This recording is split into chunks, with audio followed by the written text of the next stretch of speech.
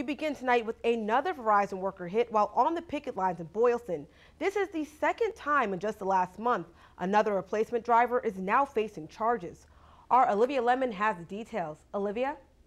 Trisha, a similar incident happened Thursday in Westboro. Today, Boylston police responded to the Verizon facility on Shrewsbury Street after a contractor's vehicle lurched forward and knocked the striking Verizon worker to the ground. Police say the driver was operating the vehicle with a suspended license. For the second time in a week, a striking Verizon worker is hit by a replacement worker's truck. These replacement workers that the company is bringing in have no regard for the public or anything. Strikers say the replacement worker was picking up stock in Boylston. They say he ran over Anthony Davenport while pulling out of the driveway.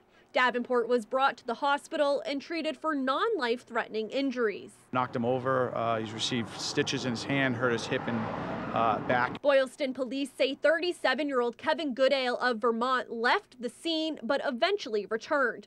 Police say his license was suspended. He's also facing charges of assault and battery with a dangerous weapon and leaving the scene of personal injury. Granted, this person had a picket sign in front of him, but that was a human being standing in front of a large truck, and to just push him over and drive right over him, it's unacceptable. It's too bad that us as picketers and Verizon employees are paying that consequence at this point right now, and it's not fair to all of us. A striking Verizon worker and police officer were injured last week in Westboro when a replacement worker operating under the influence drove through a picket line.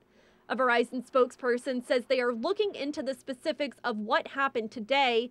In a statement, Verizon says, "Our initial review shows that picketers were once again too close to the vehicle at issue, and it created an unsafe condition. Dangerous picketing activities put our employees and others in harm's way, and it must stop immediately." I hope it ends soon. I hope we get something fair and the contract goes through and we all can get back to work and serve the public that we've been doing for many years. Now, Mass State Police also did an inspection of Goodale's truck. It was deemed to be unsafe and put out of order. As for Goodale, he was arraigned in Clinton District Court today and held on $5,000 bail. He's due back in court on June 2nd. Trisha, back to you. Thanks, Olivia.